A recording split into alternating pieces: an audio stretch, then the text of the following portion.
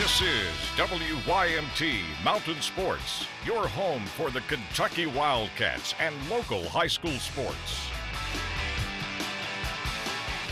Good morning to you. Kentucky routs Mississippi State Wednesday night 74-56 to improve its season record to 28-0. And once again, it was a highlight reel. Big games from Karl-Anthony Towns, Trey Lyles, Aaron Harrison.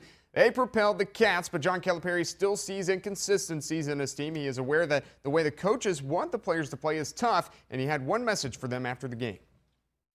I just said, look, I can fight you for the next 40 days if that's what you want, and I will fight you.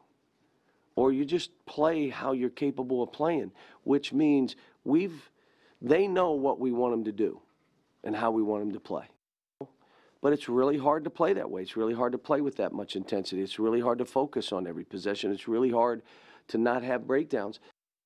The Appalachian Athletic Conference Tournament tipping off this week. We'll get to some highlights next half hour. Right now, the conference announcing its regular season awards, and here they are leading the way on the men's side. Union head coach Kevin Burton is the AAC Coach of the Year for the second straight season. Burton has led the Bulldogs to back-to-back regular season conference championships during his 3 years in Barberville. Staying with the men, the Bulldogs posting 4 players on the all-conference first team. Senior guard Dominique Higgins, senior forward Deontay Johnson, junior guard J.D. Tucker, and senior forward Fitzgerald White. Sophomore Gerard Newby gets Defensive Player of the Year, while David Kapinga is named to the all-freshman team. On the women's side, junior center Lydia Nash and junior guard Haley Perkins are first team all-conference. All right, now to some high school basketball. More than 1,000 votes cast for the UPike Top Plays of the Year poll, and after everything was tallied down, we have our top 5. Here we go. Coming at number 5, the Girls Mountain Classic, J.C. Cotton to Courtney Woods. That's your game winner. Clay beats Harlan in the third place game. More Clay at number 4, Trey Farmer, the off-balance three-pointer to force overtime, where the Tigers would eventually beat South Laurel on the road. Number 3, Emily Kidd.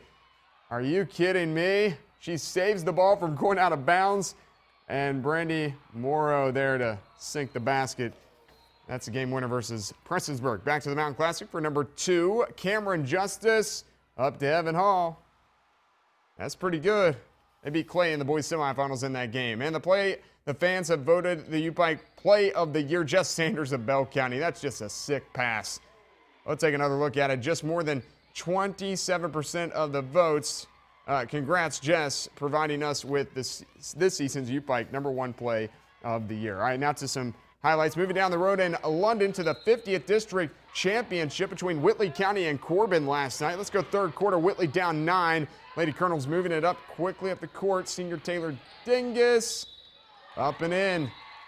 Whitley pulls within 7. Corbin, though, calm, cool, collected, trying to stay focused in this game. Megan Blackburn, mid-range game, working. Lady Hounds with the lead.